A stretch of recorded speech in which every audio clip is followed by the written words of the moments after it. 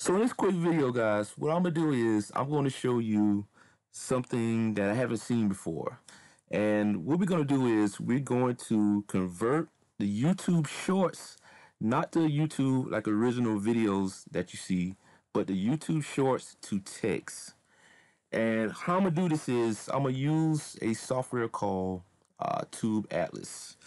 So what you want to do is you want to go pick a YouTube short. So this will be good like if you got like a some tips or something that you've been saying in a YouTube short and you want to extract that content, maybe create a blog post out of it.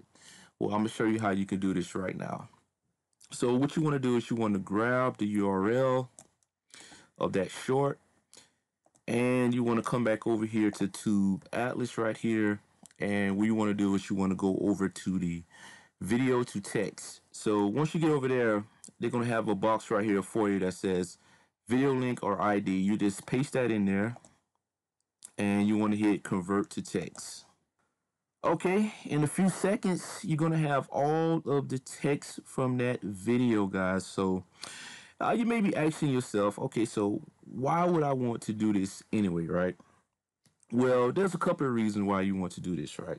So just like I say on the first one, you can use tips. So let's say if you create a short on tips on whatever, like 5 tips on whatever, you can create a blog post now out of that, you know? So you can extract that content and put it into like chatgpt or, Microsoft Word and create a full blog post out of that. Now, another reason why you might want to do that is, let's say if you got a newsletter. So instead of just trying to create more content, why not just use one of your videos that you already got the content in there, and then you can just create a newsletter. So whenever you post a new YouTube short, you also have created a newsletter also. So you can just take that content out of there and put it inside of your autoresponder and just send it out.